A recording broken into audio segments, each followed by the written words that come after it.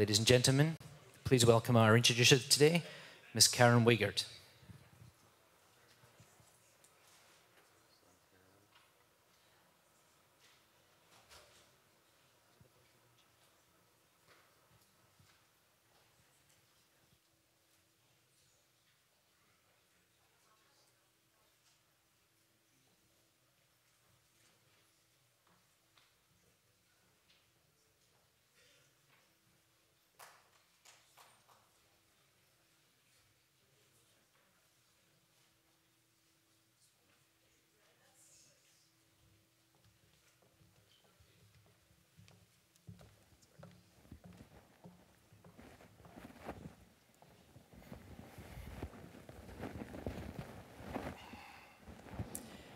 Good afternoon and welcome. I'm Karen Weigert. I'm a senior fellow on global cities here at the Council. I'm delighted to welcome you to our afternoon and to our first panel. We will have two back-to-back sessions with a flash talk and a break in between. So thank you to our sponsors, our international and civic partners, and our delegates, everyone who's here today. Our first panel will be on redesigning the global city. That will be followed by global transportation hubs. And in between, we'll hear from Charlie Catlett on the Array of Things, a fitness tracker for the city. So we, of course, encourage you to tweet at Chicago Forum and then hashtag Global Cities 2016, which has been trending pretty well, actually. And you can also tweet to ask questions. So with that, let me welcome our panel moderator, Edwin Heathcote, LaMar Hasbrouck, Helle Søholt, Ricky Burdett, and Peter Kudryavtsev. Thank you.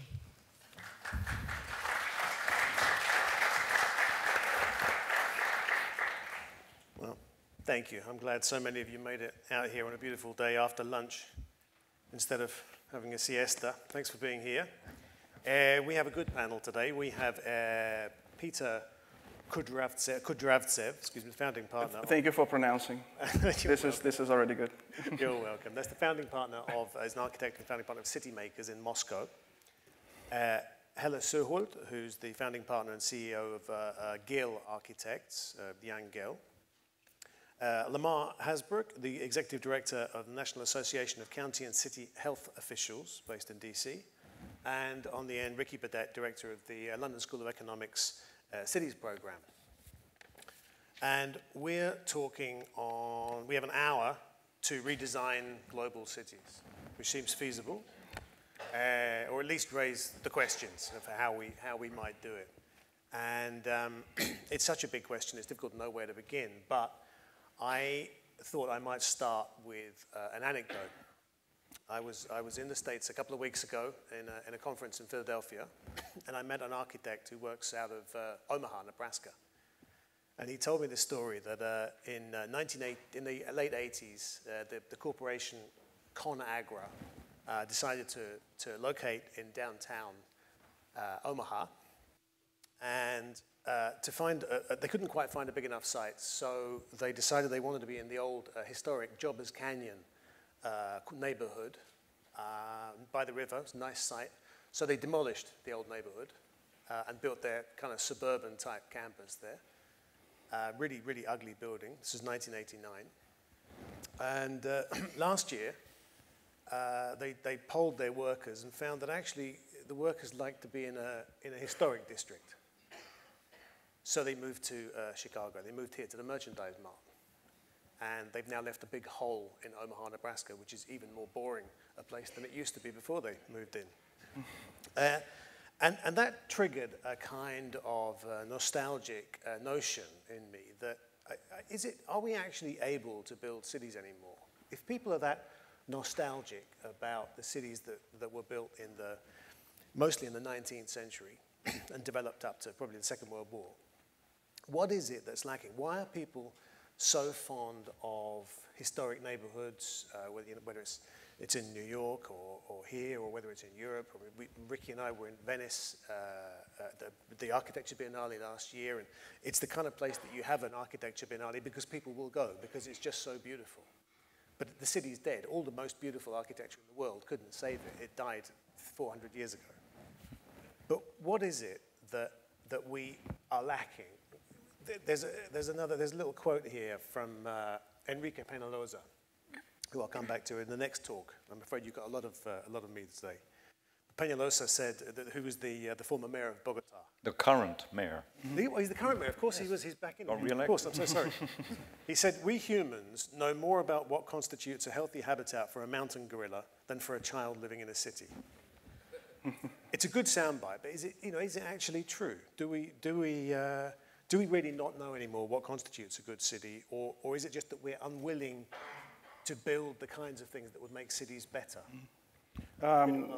Thank you for addressing this to me, for a Russian, because like 100 years passed through this beautiful period of time when we were dreaming about the new cities, flying cities, brand new things by Leonidov or Ginsburg.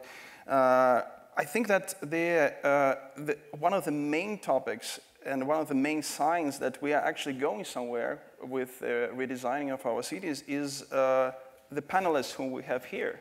We don't have a traditional architect among us. Everybody is doing different things. I was trained as a sociologist. We have a healthcare specialist here. We have Ricky, who is a general universal mind person, and we have Helle, who is an amazing specialist in public spaces, and you as a critic. So I think that this is a very good sign. The fact that we are switching from the form and we are going back to the basic personal interests and characteristics.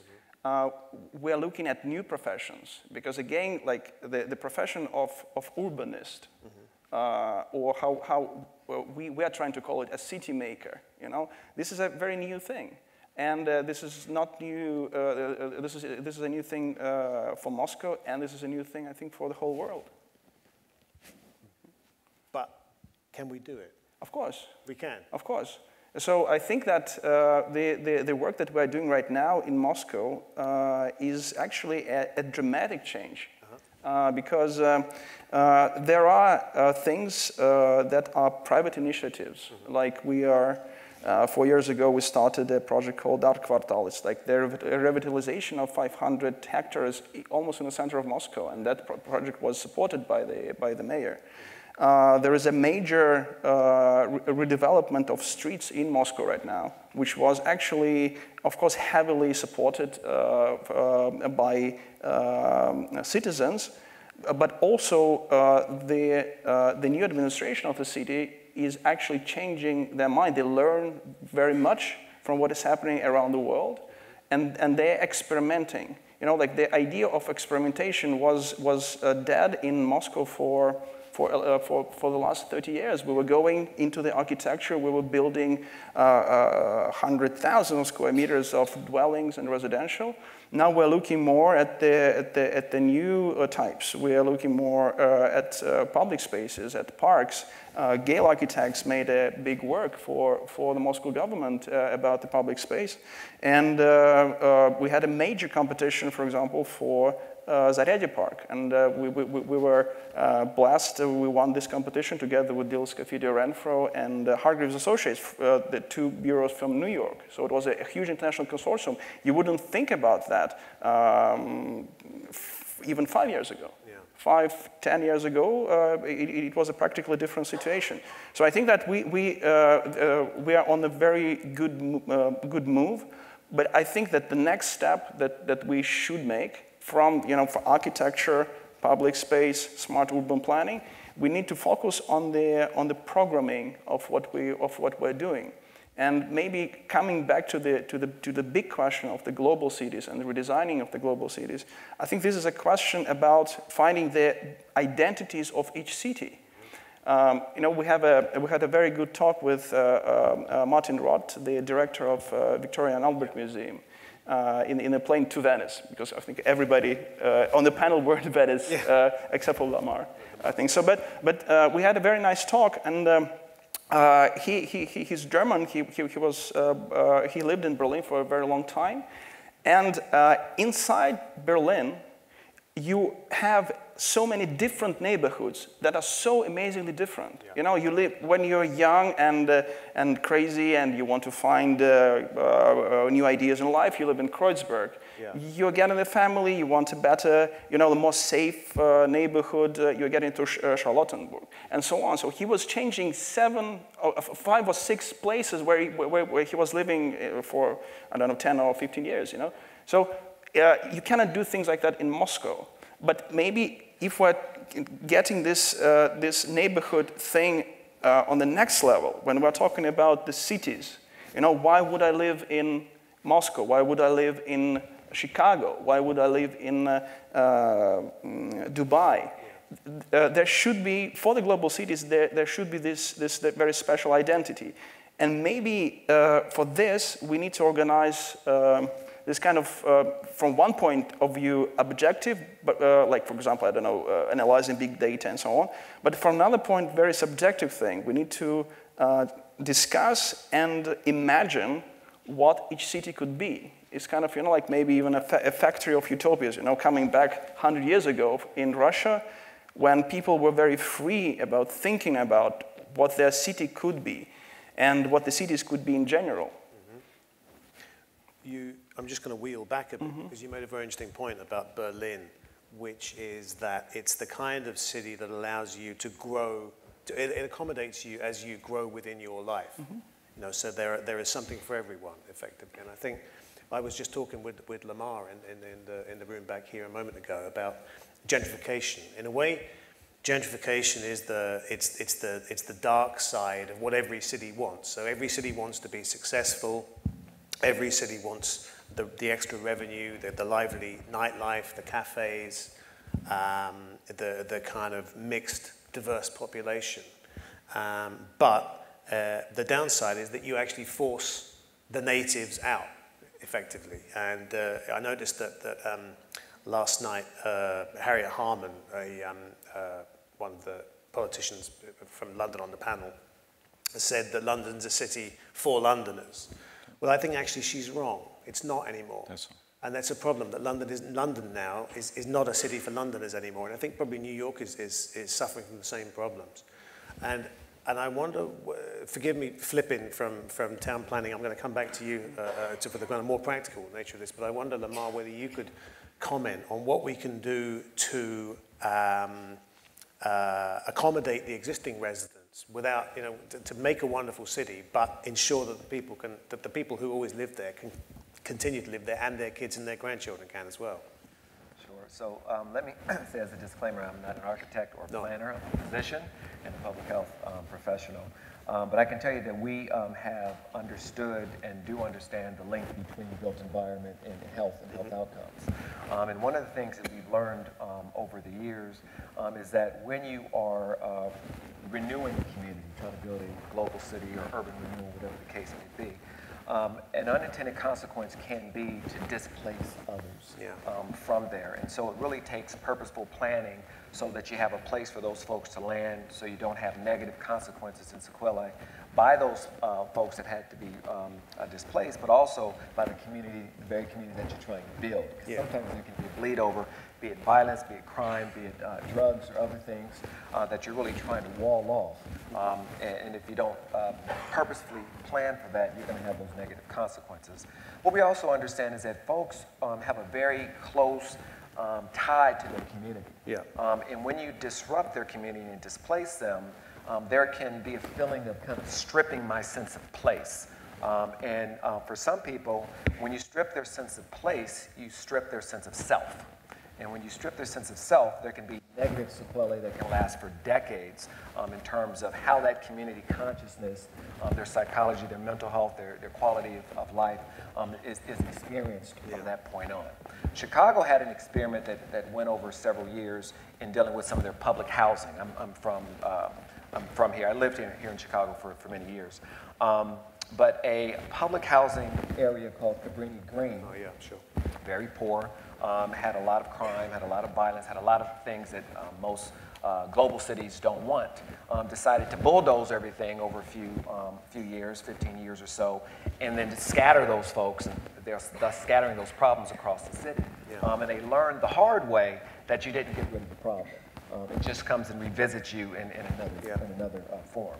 So what I would say is that we know that there is a very close link to the mental health, to the quality of life with communities, and we have to do it purposefully in terms of planning, if it's regentrification or if it's just kind of urban renewal. So those things are very important. Right. Can I? Absolutely, because you were involved in the Olympics, weren't you, which was one of these big changes. Can I first go back to your initial point? Of course. And I don't know whether you lose your lifelong membership of the FT to challenge one of the points made by the FT correspondent, but I think your view that somehow we've lost the art of making cities is incredibly narrow. I mean, if you were to walk down any of the cities which have grown and emerged in Africa or Asia in the last 30, 40 years, you would not say that. You may not like them, but they are cities. Yeah. They have their ecology, they have their dynamics, they have their high streets, they have their housing. So I think we have to be a little bit careful that we're getting a bit niche, and frankly, even the conversation about gentrification is relatively niche in terms of what the issues are. I mean, so I think that might be something to reflect on. You know, we've heard this statistic 100 million times, but we're at a council of global cities. Yeah. I think we need to broaden that discussion. I think in terms of that question of what is it that we're not able to do anymore, I think there are two possibly interesting themes to think about. One is the absence of density. What kills cities, what affects also the feeling part of a community is the absence of anyone around you. I mean, St. Louis, United States is one example of the lack of density actually killing communities and all that. And in many cities that you've referred to, that's literally by design, by planners who depended on car-based movement and sprawl. So it's actually created by the equivalent generation 3 or 4 generations ago. So the absence of density, I think, is one of and the absence of complexity. And trying to design everything to fit in one go without taking time into account. So I think the incremental nature of city making is something that we have to understand. And also to challenge you again, Eddie, a little bit, the fact that we're coming back to city centers, your interesting example of Omaha to here, is a form of breathing new life into old cities, which is a form of city making, the retrofitting notion of which many here in the room know a lot about, and we may want to reflect on that. The mayor of Bogota, who you referred to, has actually made one of the most dangerous cities in the world, Bogota, into, I'm not saying the safest, but one of the most decent cities to live in through the investment in public transport and social infrastructure, putting schools and libraries at the heart of the most of it. I think, Eddie, this is good news, so I wouldn't be so down on the making of cities. Okay. Yeah. Having said that, you, Helle, spend a lot of your time retrofitting unsuccessful bits of cities, whether they're older and they've been messed up, or whether they're newer and they were never good. What are the kind of practical things that you can do to public space that make the biggest difference? Kind of with the minimum intervention, what's the biggest difference you can make? Well, it strikes me that many of the things that we've been talking about these 2 days, whether it being climate change, climate adaptation, whether it's being transport, whether we are talking about health issues, whether we are talking about major hazards and risks, as we just discussed in the last plenary session, all of those activities are taking place between the buildings and in the public spaces. Right. And I think it is definitely a challenge today. I think to arrive at holistic or integrated solutions where we do take into account everything we know in terms of sustainable buildings and local health issues and climate adaptation and energy use and so forth, all of that requires an integrated design thinking and process. It also requires a lot of collaboration across different public agencies, between public and private. And that is challenging, I find, in a lot of our work, because as we have professionalized our societies and our organizations, we have also, to some extent, siloed them. Yeah. And just take parts of Boise or Florida or Miami or other places in the States. The public right-of-way is managed by at least 3 different public agencies, from federal level to municipal level. And there is not one coherent management of that public space. Now, in Copenhagen, where we started our work, there's been a constant merge of different municipal departments. So way back in '88, there was a merging of the Parks Department and the Roads Department, so that they were, in fact, managing the public realm or the public space, the life between the buildings. And those are the types of mergings or collaborations that we need to see more of in order to speed up decision-making and find the right solutions. And I think ultimately we can do that. We can have a much more flexible, dynamic approach to design of public spaces, and we can map those changes and show how the public realm is actually part of the solution in terms of creating connectivity between people, solving the health issues in society and so forth. But we need to be more risk and purposeful, willingness to invest in. Yes, we need to take risk, and we need to change our value system a little bit, because I think we need to invest in what is shared in order to gain as individuals, and that is a cultural mind shift that needs to happen in our cities today, in order for us to create those integrated design solutions. I'll come to you in a minute. 1 second, I'm sorry. I just, as you were talking about that, I saw something in Venice, funnily enough, with Jan Gehl talking on a screen on a wall. And it was a good statistic. It was that, I was going to use this for my next talk, but I'm going to use it up now and try and find something else for later, which was that when you did a study of Times Square, yes, that 90% of the space in Times Square was given over to automobiles. But 90% of the movements through Times Square were pedestrian.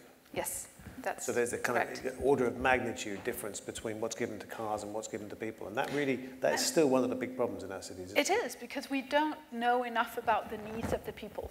We don't even know what's happening in our cities.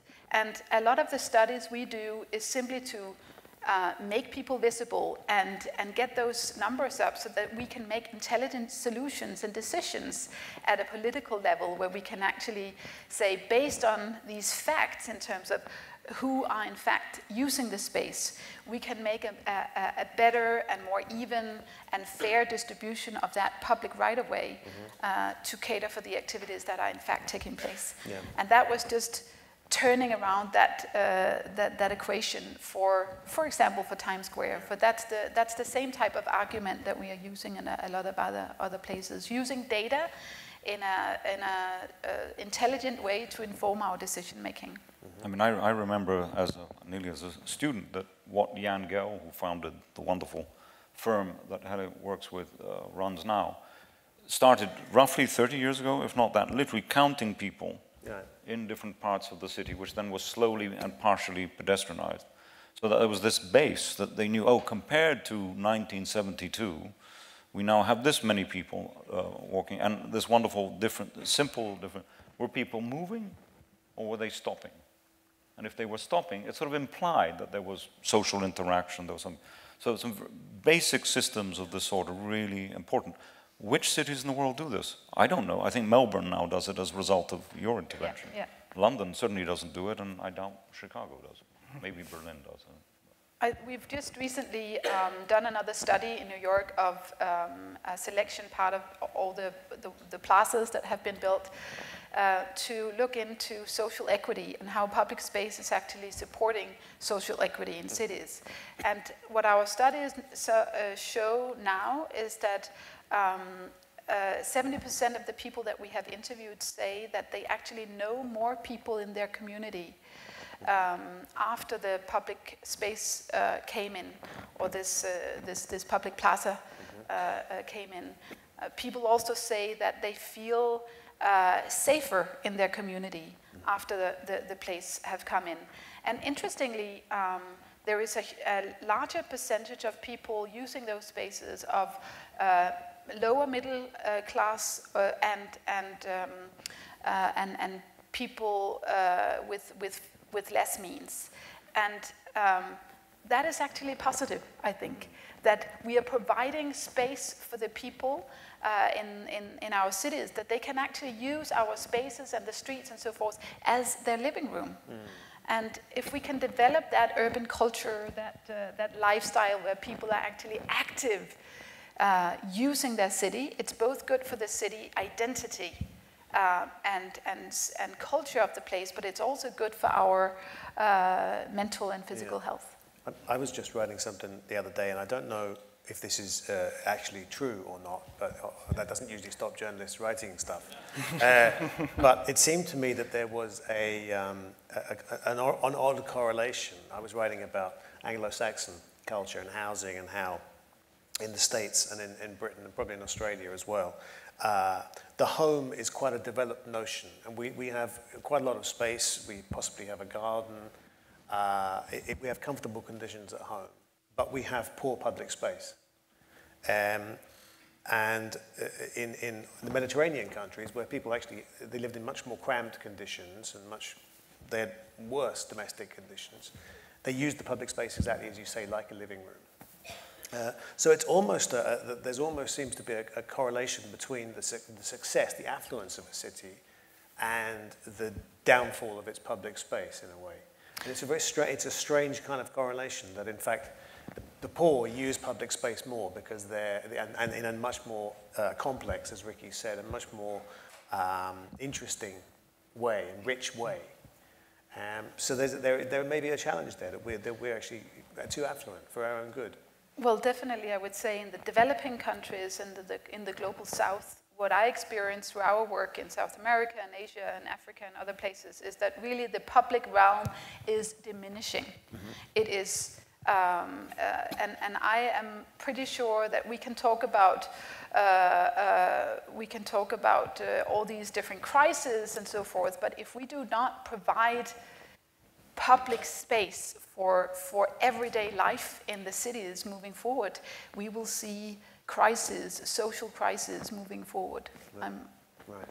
I think that the question is very complex, much more complex than designing the public space. I think that it's interesting that we had so many different angles to look at the question of the redesign of the cities and the city centers, and I think that probably one of the questions that maybe we could solve today is what kind of product we as designers, thinkers, consultants can introduce to the cities.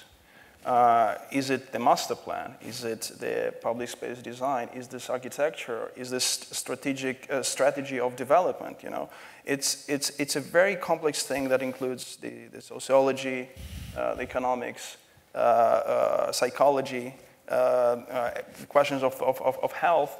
So I think that this is like 30, 40 different disciplines, like that we can call integrated city science strategy.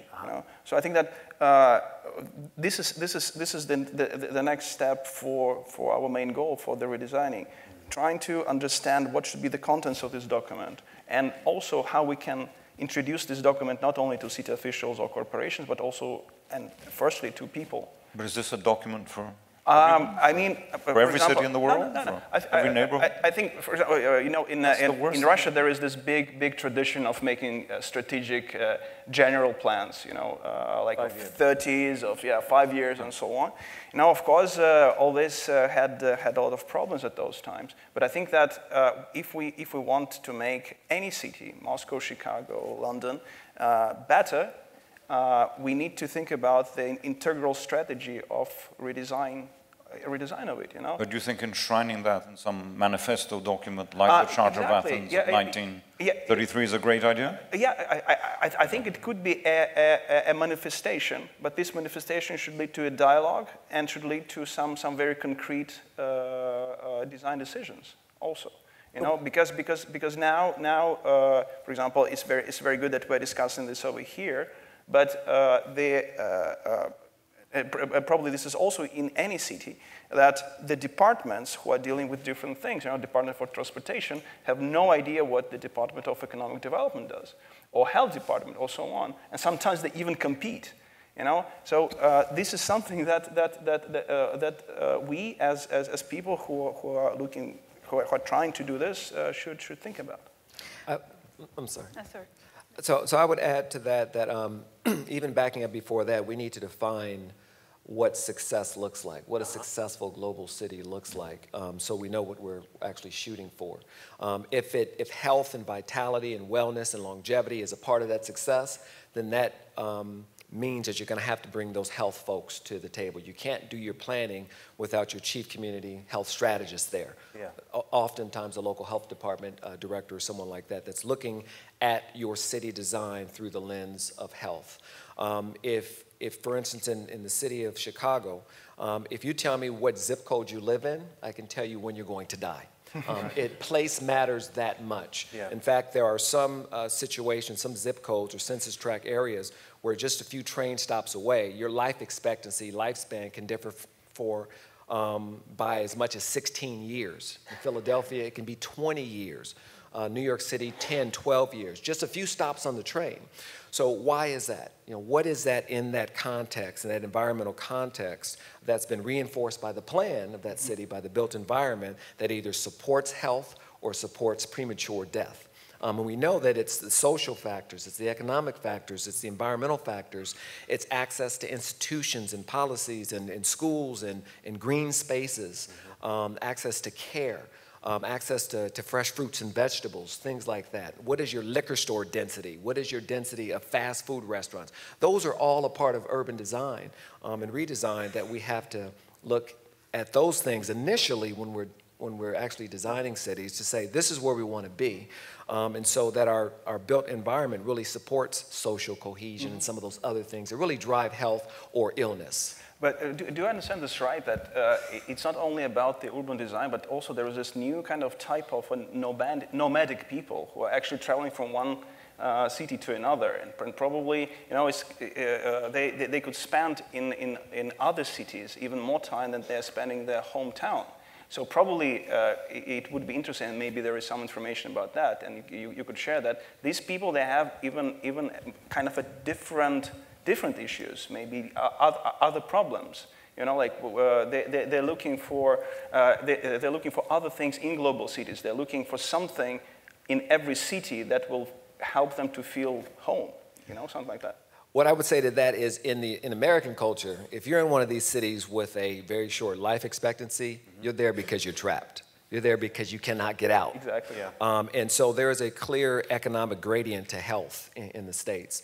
And so the question is, how do we revitalize communities that have certain deficits in them? And how do we increase the assets that they have so that health can be promoted in these communities? And that I think to a large degree talks about your bikeways, your walkways, access to green spaces, to decent education, to jobs with livable wages, those types of things that need to be in your city or around your city so that they can promote a health and thriving. I think I of course agree with what you're saying, but one of the difficulty that faces all of us is that in the end, you're a little bit describing a utopia where everyone's going to be happy, right? I mean, in a sense, everyone's going to live to the age of 78.4.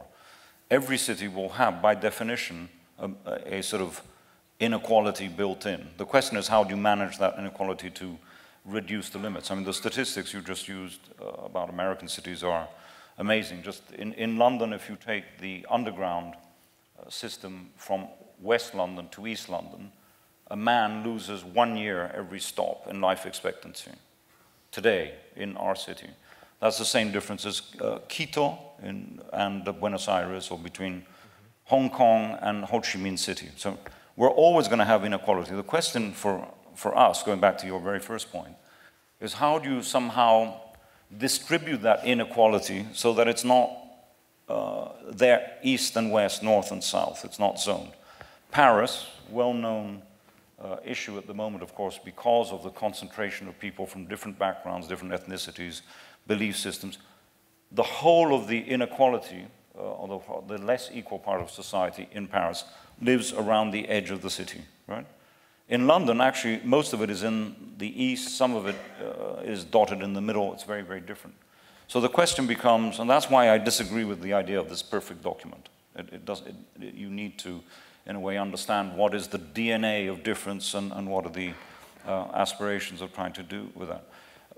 If Tessa Zhao were here, was Tessa Zhao? Oh, it's Tessa Zhao. So can we get that right? Oh, I'm so sorry, Tessa. Forgive me. Forgive me. Dame Tessa. I think it's mine. The wrong dame. Tessa Zhao, who spoke yesterday, was the Secretary of State for the Culture and responsible for the Olympics at London.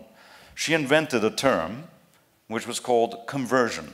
It's a wonderful idea. Conversion of what? Let's spend 20 billion of public money to do what? Well, actually, to have conversion of life chances across East and West London. One statistic, 4 years after the Games, only 4 years after the Games, in East London, which has been historically much poorer for many, many reasons, Tessa referred to it yesterday, some of the worst off wards, so small neighborhoods, in the whole of the United Kingdom, in the whole of England, in fact, literally the 5th and the 17th, are now the 70th and the 140th, 4 years after a series of investments are made. So in that sense, I think it is possible to actually lead a certain code. But you've got to accept that not everyone's going to have a bike park or a Hyde Park or whatever within 3 or 4 minutes from you. But good urban planning, ultimately that was your first question, is about managing those differences, but recognizing them. Right. Helle, you were just about to say something. Well, I think redesigning the global city, maybe the one biggest challenge for us as urban designers and planners and so forth is making sure that there is a dialogue. Because we can, you said, Ricky, distribute certain things, or we can balance certain things from up here or from top down. But to really understand how we can engage the 99% of the population that will never participate in a public hearing, a public meeting. We need to get more of the city planners out of their public agencies and into the city. We as urban designers, we need to be part of those processes. And I think the most important learning that I have had from being engaged in all of the sort of temporary public space interventions that we've made in the States and temporary bike infrastructure and all of these has been that we've been able to use these public space interventions as a way of engaging in a meaningful dialogue with people locally. And that is, I think, really, really a challenge for any local government, but also any sort of urban designer, that how do we design the processes in a way that people can actually meaningfully engage, have a say, that we can understand the needs of the community.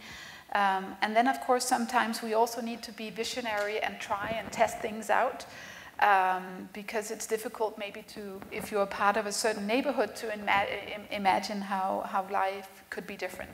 But actually, forgive me, LaMar, we generally now, and I'm not now talking about the African cities and the global south, I am talking about the global cities. We've farmed out, to a large extent, urban planning to the private sector. So we accept now that if there's a big development, it's going to be done by one big developer. Ricky talked about the problem of these very the lack of diversity in development, that these big public spaces, and the public space as well is being turned over to the private sector. And there is this question over, who owns it. There are, business improvement districts, which are complicating things further. And I wonder actually whether the state has got much too far back in the process, whether the state actually needs to step forward and reclaim public space for the public. Peter? I think that in this case, it's again a question of citizens. I think that it's about how much of public space do we need, and it's also kind of the question of what people are going to do there, and what the future will be for the public space. Because the questions that we are discussing now, if we, for example, make some kind of a decision today in the city, like kind of a strategic one, it will be realized in 10 or 20 years. Yeah. And what people are going to do, what their profession is going to be.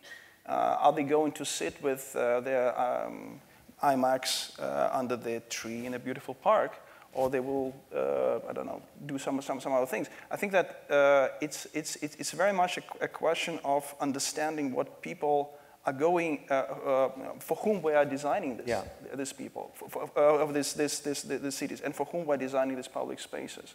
I read a very interesting article about the future professions. Like some of them, they sound absolutely crazy, like the cleaner of electronic dustbins. So it's kind of a huge number of files that you have, so you actually invite a person who actually cleans them. How they're going to do this. So that's why the question, either utopian or not utopian, is a question of prognostics, of course. But actually the way we use, I wonder if the way we use cities, obviously there are cars, but apart from that, I wonder if the way we use cities is very different from the way they used them 2,000 years ago in Rome. I mean, that we seem to desire the same kinds of interactions and the same, because technology doesn't change that. We might wander around with our mobile phone and bump into each other, but effectively we still want to sit outside a cafe, we want to stop and talk to friends, go to a park, sit under a tree, and be amused by the things in the shop windows. Yeah, I will give a very small example. Like we did a kind of a small social experiment the previous summer. We called it like a pop-up art cluster. So the idea was that there was this place where we're planning to build a new residential house. And there were a couple of buildings there, like we a little bit refurbished them. We closed the perimeter, and we invited people for, like one time it was like a party, other it was like an art festival, something like that. But the interesting point that in this place there was the small courtyard, like something like this, not more than that. So you are surrounded just by old walls. There were some armchairs and so on. And the problem with this place was that people, you couldn't put music after 11 o'clock. So just because there's a residential neighborhood. And that was the most popular place. The place where you could just stay, sit, and talk to people. Maybe eat, maybe drink something, But it was fully packed. That actually means that there is a very big lack of just being with the people. And there actually were quite a lot of people who were just sitting there, not talking, not discussing anything, just being together with the crowd that they like. Yeah. So I think that this actually leads us to the experimentation that Helle was talking about, the visionary experimentation, where you need to find the things that people want to do in public spaces, the people that want to do at their office table or in their living room. Like was a pretty interesting pavilion of Great Britain at the Biennale when they were experimenting with these things. Like how it's going to change, how Wi-Fi is changing your living room, how things like. So this is something that is crucial to our mind. Right.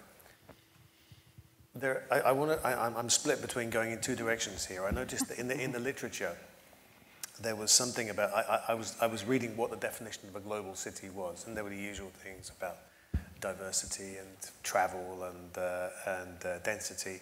But there was something about skylines as well, which I thought was quite interesting, that a global city, to be a global city, needs a kind of certain type of skyline. I don't know whether we've got one on our logo here, but, oh, we've got these, no, sorry, it was in the news earlier, they were all the kind of towers. And, what are the elements, do you think? Is there, let me break this down. Is there one element, you think, that we need to aspire to, one thing that we need to aspire to in a city for it to be a successful global city? Vicky, I'll start with you.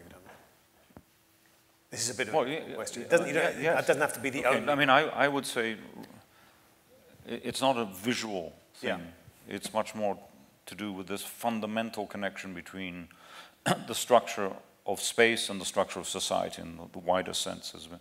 And I think that can be summed up with a very simple term: openness. I mean, I think what we're seeing, the way you described it very well, is an increasing closure of cities into zones, into enclaves, into places where people are well and not well, into places where difference is cast in stone, that sort of thing.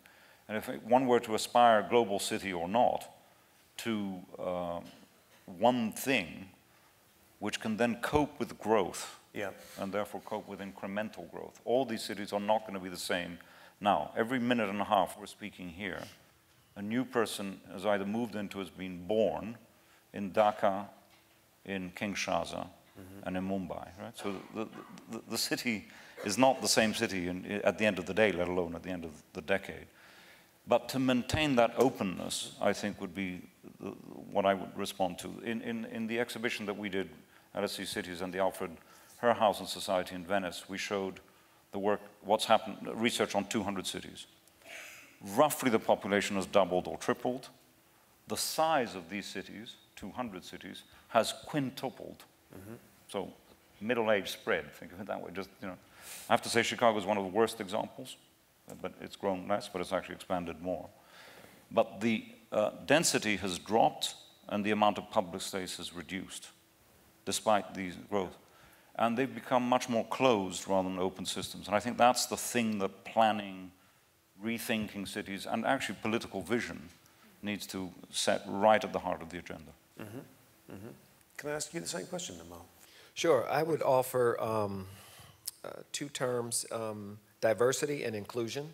And I would say both from the planning stage and the actual execution stage. So when I say diverse, I mean bringing diverse partners to the table. We talk about it in terms of multi-sectoral approaches, braiding together funding at the municipality level, so if it's transportation, services, education, et cetera. Bringing people from the community, the residents, the inhabitants of these cities, how about give them a voice and bring them in? So being really inclusive and being diverse about not having the same usual suspects to do all the planning, thinking that if you build it, they will come. If you build it, it's going to be a great city. Well, if nobody had any input into it, it may not be. So I think those things are important. I think the way to accelerate the experimentation that we're talking about is to have diversity inclusion, but also we can take advantage of some of the things that, the bad things that happen. So if you think of New Orleans and Katrina, if you think of 9/11 in New York City, there are natural disasters, man-made disasters that we in public health have to address along with first responders and other planners of the city. That gives us an opportunity to reboot that city. How can we redesign that city in a way that's more functional, that's better than it was before? Katrina really unveiling some of the health inadequacies and health inequities that we learned. But how can we begin to put those structures, those policies, and those agencies in place so that it can be not a utopia, but it can be a more functional, more livable, more healthy community, city, and the like. So I would say those two things, diversity and inclusion from the planning stage on. Got it, okay. Well, I'll ask you the same thing then, Helle. Well, I would say that to me, a global city needs to have diverse public life. And I think all cities should have a thriving public life. and that is actually a quality factor. And I would love to see more tenders, more physical projects, more social projects catering for that public life element in our cities. And I think if we did have that, we would solve some of the issues on equity and health and other issues. And if I could go back just to your previous question, also in terms of balancing sort of state government or private initiative and so forth, I think to me, when I work with public sector all over the world, I see a change right now where governments are no longer only public institutions that are governing, administrating, but they are active facilitators of change. And that requires fundamentally new skills within public agencies. Right. To not just sit behind the table and administer things, projects that are coming in, but actively communicating, facilitating, bringing the right people at the right table, creating those partnerships, and so forth. Those are fundamental new skills that many cities, I find, are struggling with and simply don't have. They don't have the capacity to do it. Yeah. So yes, I think in some places in the States, I have found that the public has been stripped far too much down into not having that capability of taking that facilitator role, because there is just no resources to do it. So balancing our governments and providing them with enough resources to actually take that new role upon them, I think does require, again, another kind of balancing. Having said that, I think coming from a social democratic Scandinavian background, where we have very strong governments, I know that many European cities are looking to the States to learn how to successfully set up these public-private partnerships that you have been, I think, forced to in many ways, and are definitely one step or 3 steps further ahead compared to us.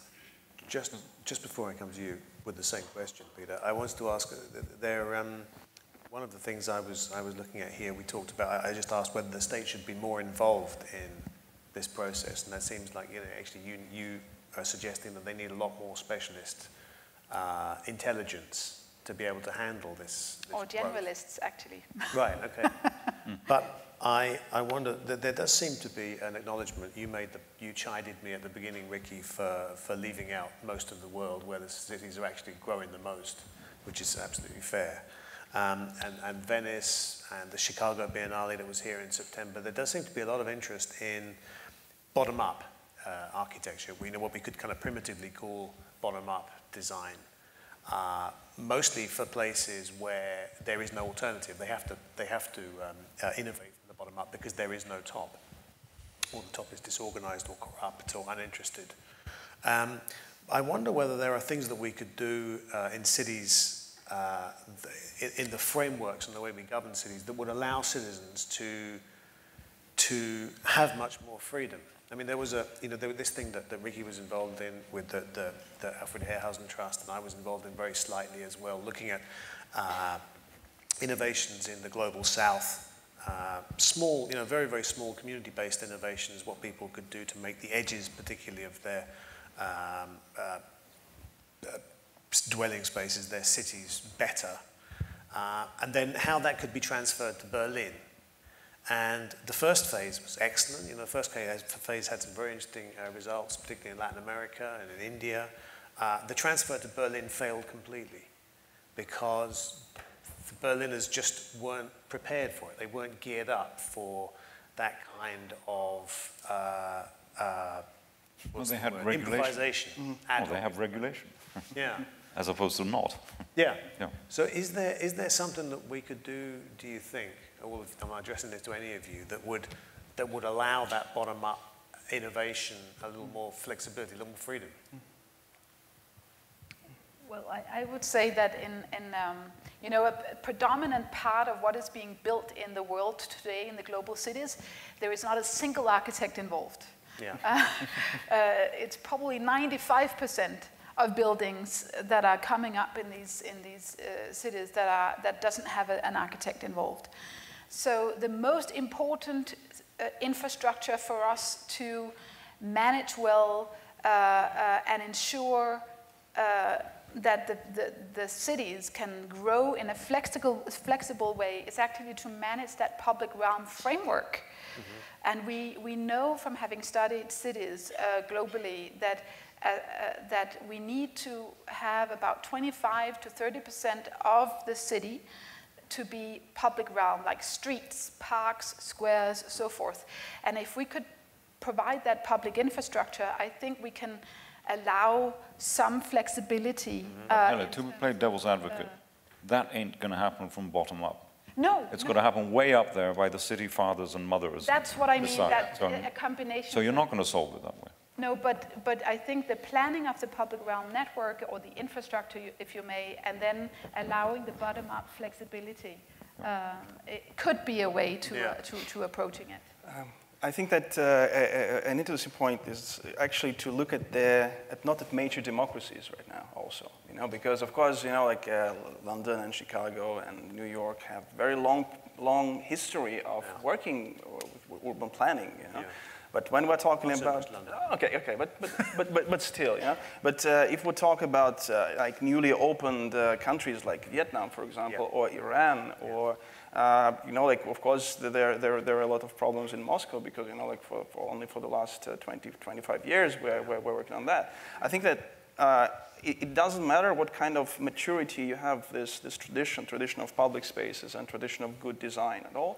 But I think that the very important point is actually to have a system how you can pick up and help any kind of initiative in this kind of thing. Mm-hmm. You know, this initiative could come from citizens. This initiative could come from enlightened developer, or this initiative could come from the mayor or from somewhere else. There should be some kind of an institution, I don't know, maybe also, like where these things are, I don't know, analyzed or supported. You know, like for example, to my mind, these are the cities where this frontier is, where the main battle is. So, for example, you know, like today in the opening session today, there was the quote of Arne Quartz about the fact that he's not going to do anything in Moscow because of the political situation and so on. But I think that this is where we all should go, honestly. The artists, the architects, the designers, because this is the right place to start the change. Right. Because the situation in such cities is emerging. You know, it is very dynamic. Uh-huh. It becomes sometimes not fully controlled, but there are a lot of opportunities for good design, for right things to do.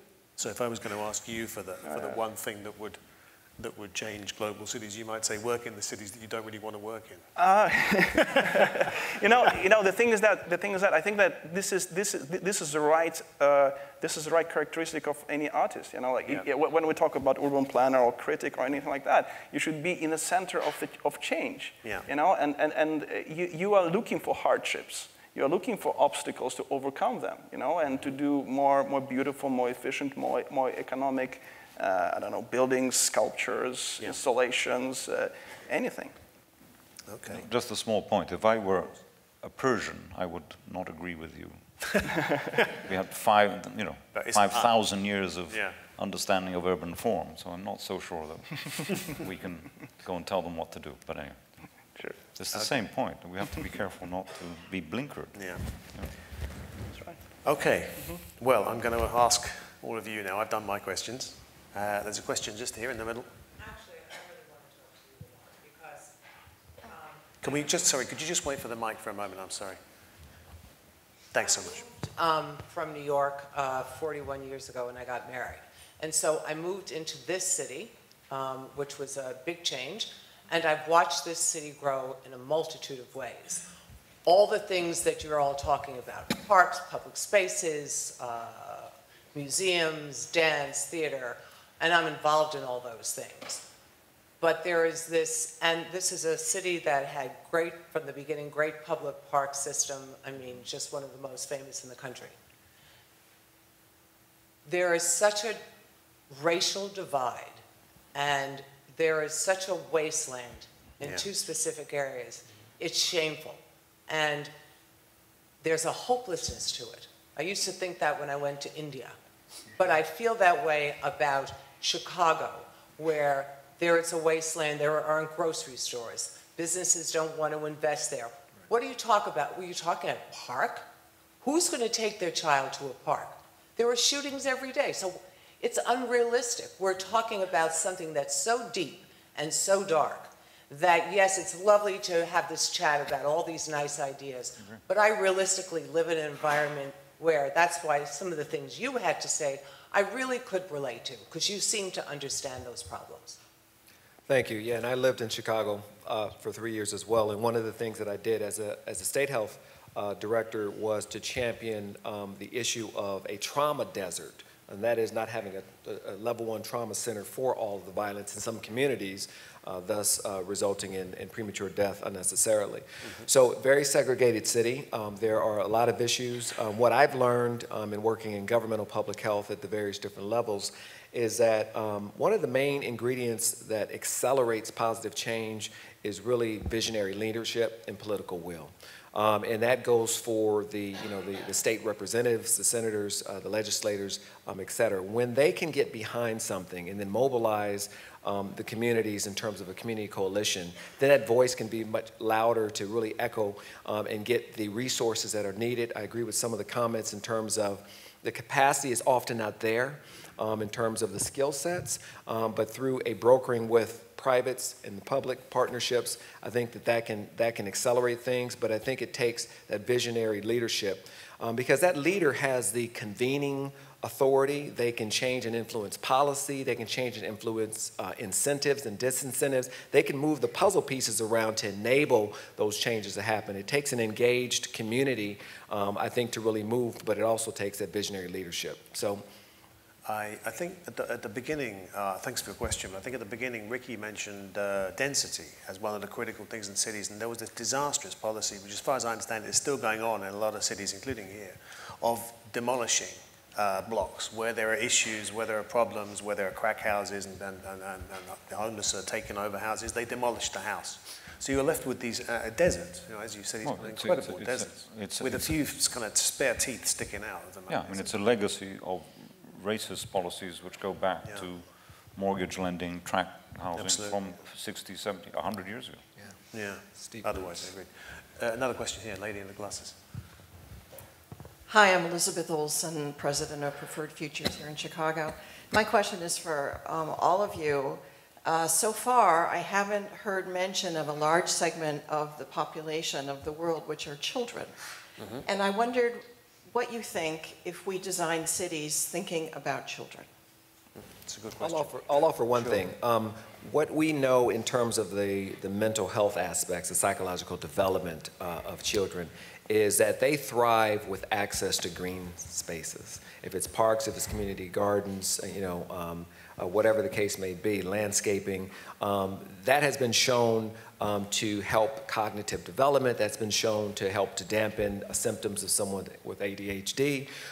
It really is important for our children to have access to those things. In fact, as a physician, what we'd like to do sometimes is prescribe nature, just like we like to prescribe fresh fruits and vegetables, because those things are really so important in terms of development, also in coping with adults as well. So, but for children, green spaces are a very positive thing that can be put into designs in terms of the built environments. Sometimes we make even greater, very important to think, of course, but Jeannie the gang drove me around your beautiful park over there. Fantastic new play structure right next to an 8-lane motorway.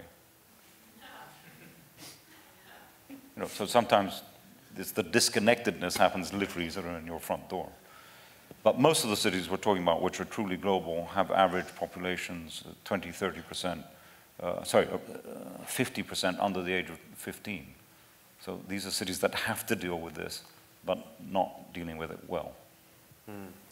Yeah, I mean, if we want to have families in cities, which we do, I think we need to design the cities as well for the kids living there and growing up there.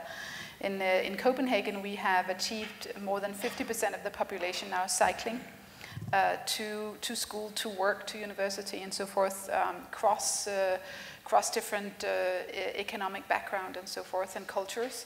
And what we have found out is also for the kids, when they're active, when they're actively walking or biking to school, they're more likely to be concentrated in school, and they learn more. And we have actually also found that when we do, for example, urban gardening projects, that the kids love to be involved when there are elements where they can actually actively do something with that nature in the city, not just go and play, but actually understand the environment by actively planting and so forth. And what we have seen is that those activities are actually bringing the generations closer together.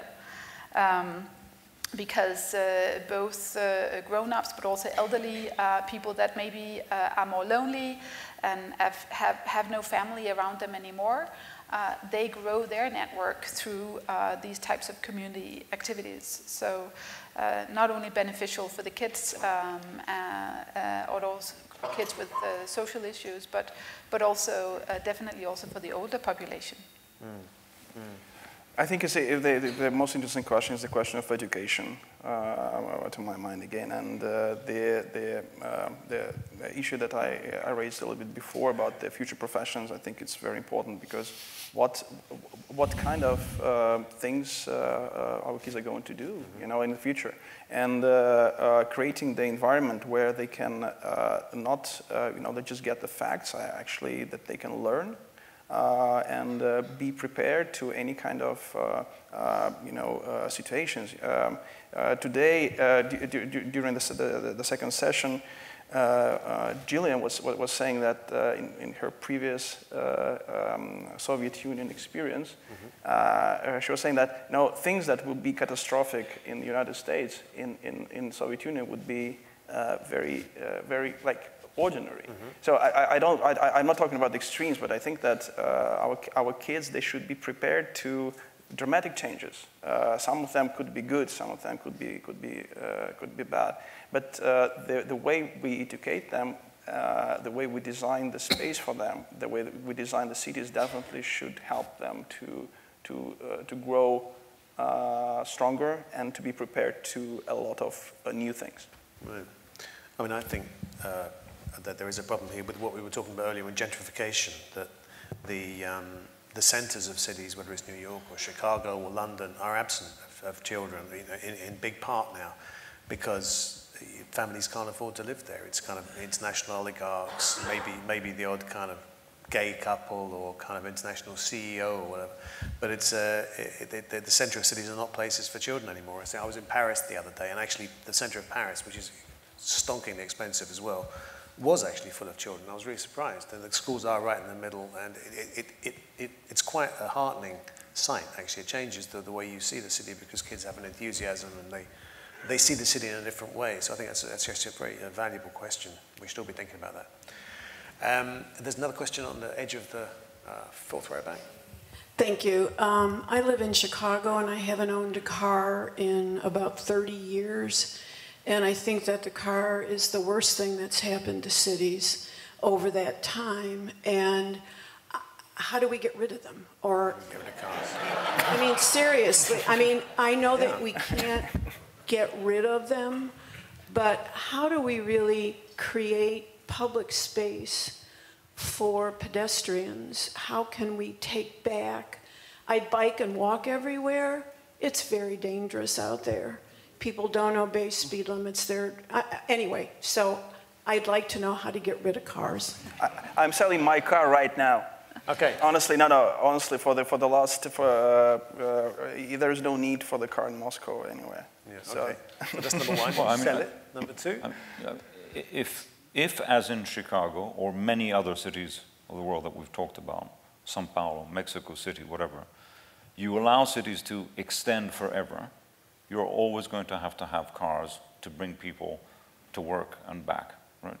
You're lucky that you have a lifestyle that allows you to cycle or walk everywhere. Hardly anyone in the sort of cities we're talking about has that.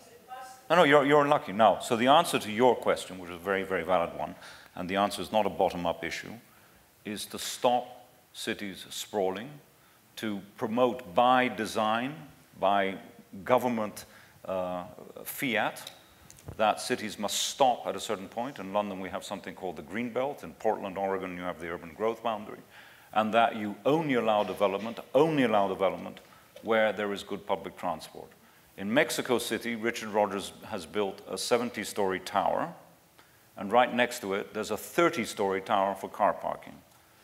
Richard Rogers, the same architect in London, has built a 70-story tower in the middle of the city of London, and there are 17 car parking spaces.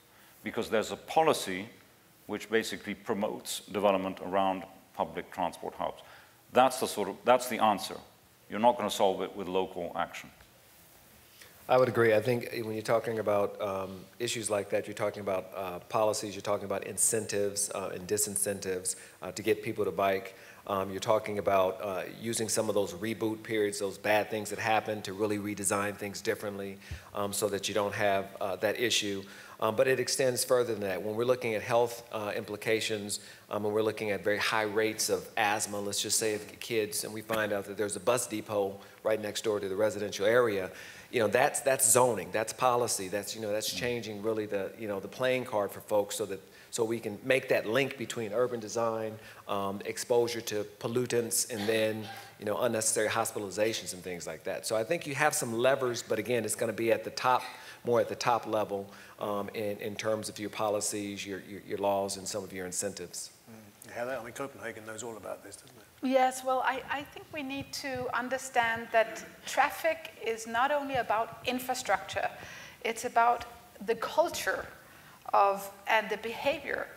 And what I feel we have been successful with in Copenhagen is, yes, I agree, it is a top-down decision, it is about political leadership, but there is very few governments that dare think long enough, unfortunately, because of our 4-year election cycles and what have you. So to think that the politicians in Copenhagen in the 60s would have voted for a 50% cycle ratio is unheard of. So what we do need is to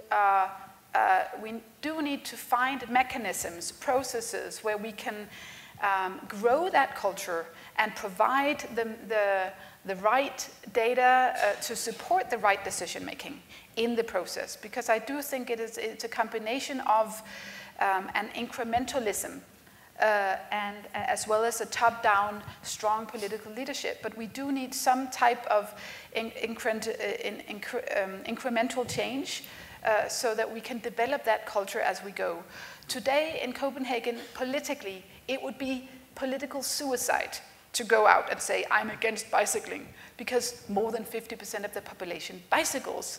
I'm going to stop you there, just because the next session is on transport, and I don't want to use everything up. It's my responsibility. So forgive me cutting the question short, but I'm sure there's more to be said. So anyway, we have a very super quick takeaway from here. The things that we need to do for cities are openness, diversity and inclusion, the thriving public life. We need to work in the center of the change, and we need to prescribe nature, which sounds like it sounds like the kind of manifesto you said couldn't be written.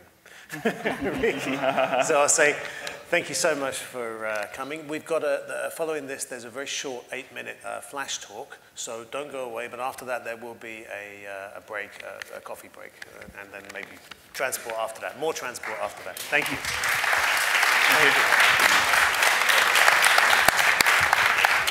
Thanks so much. That's super. That's really good. Thank you. Thank you to our panel. I'm going to add one thing to our list, and that is to have a thriving global city.